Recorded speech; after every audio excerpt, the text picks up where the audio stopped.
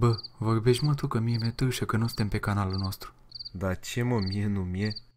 Tu, dacă vrei să auzi niște povestiri amuzante, caută de după YouTube. Pup!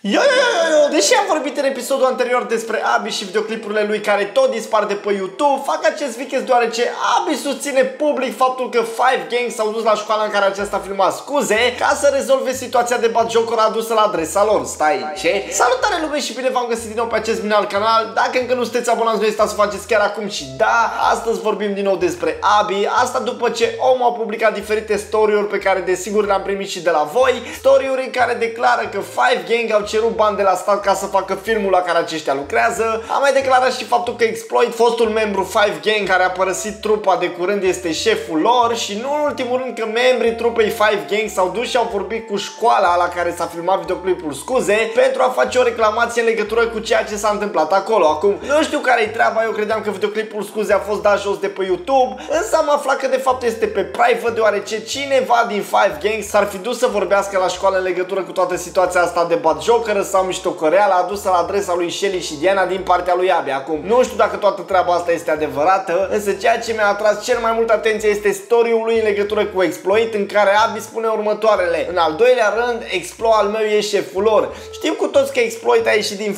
5 Gang pentru că nu se mai încadra în brigadă, pentru că nu mai era fericit acolo și pentru că a decis să-și aleagă o carieră solo, deocamdată în toată nebunia asta. Însă mi se pare puțin ciudat cum deodată Abi îl susține. De fapt, dacă stau puțin să analizez situația, odată cu ieșirea lui Exploit din 5 Gang, acesta a devenit neutru în tot ceea ce ține de biful ăsta dintre Abi și ceilalți membri ai trupei. Și dacă stau să analizez și mai bine situația, nu cred că Abi a avut ceva direct cu Exploit niciodată, cum nu cred că ar avea nici cu Pain ceva direct, nu? Problema lui Abi a fost mereu cu Shelly. Deci Abi Talent susține că Scuze este pe private, deoarece cineva a vorbit cu școala în legătură cu videoclipul, iar acesta a fost nevoit să-l pună pe private până se negociază neînțelegerea. Abi susține că la filmări s-a și semnat un contract, chestie postată tot pe story-ul lui.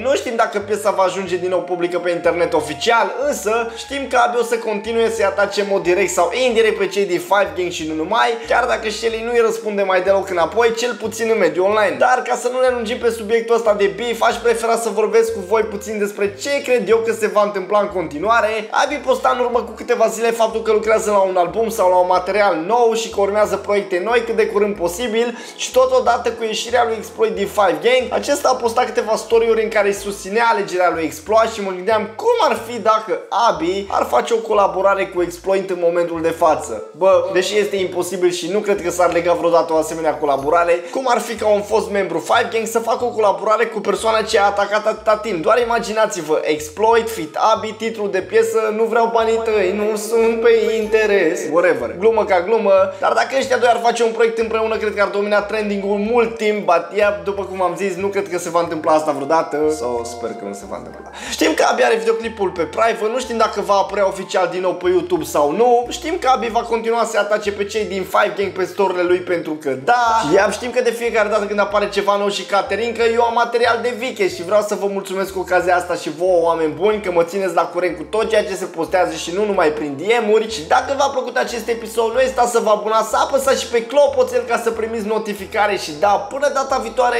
vă pup la chec și pa!